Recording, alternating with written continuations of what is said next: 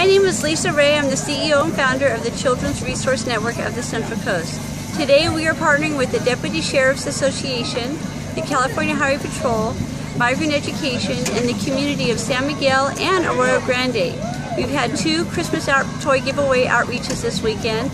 Yesterday when we were in Arroyo Grande, we were at the McDonald's and we handed out gifts to over 300 children, and we expect to do the same today here in San Miguel. We are distributing the toys through our Traveling Children's Closet program, which started last year, and since that time we have helped over 6,000 children within a year and a half with this program throughout the Central Coast.